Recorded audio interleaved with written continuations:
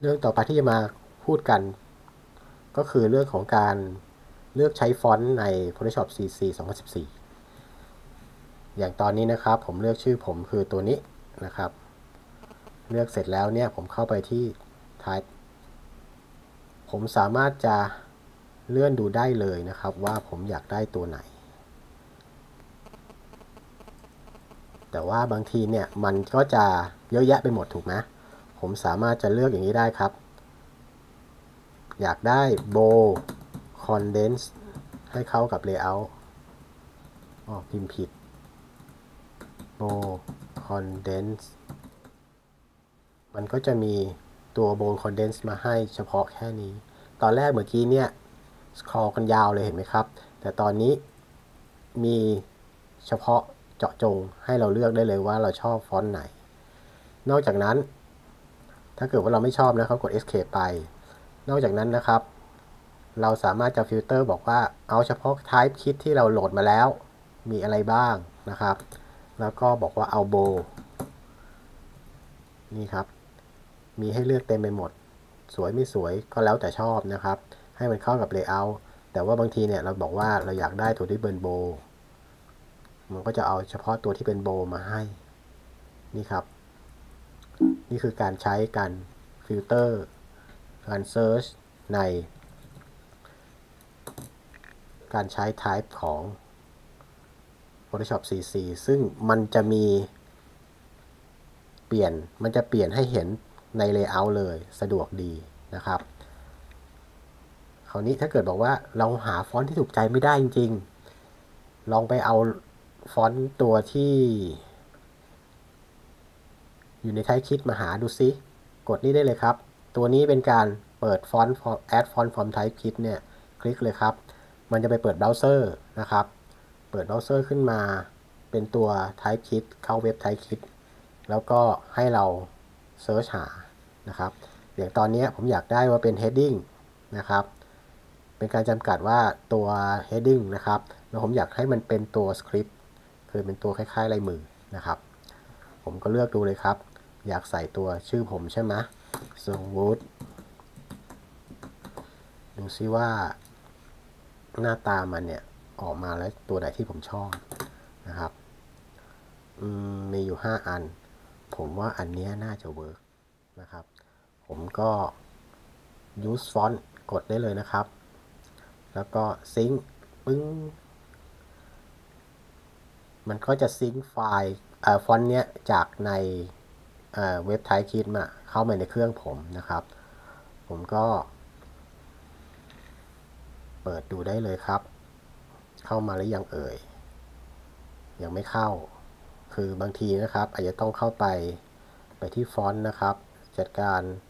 ซิงค์ใหม่อีกทีหนึ่งมาหรือยังมาแหละเห็นไหมครับ FF Market มาเรียบร้อยนะครับปิดไปแค่นี้เองครับตอนนี้เนี่ยผมก็เข้าไปเลือกมีฟอนต์อะไรบ้างนะครับ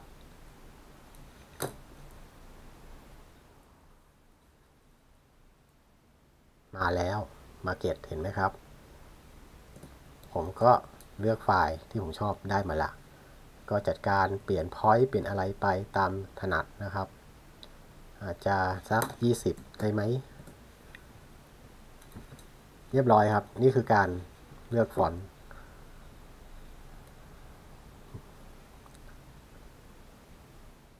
นอกจากนั้นนะครับถ้าเกิดว่าเราอยากจะดูได้ฟอนต์ใหม่ๆจาก Typekit นะครับเราสามารถคลิกเลือกตรงนี้ได้ใช่ไหม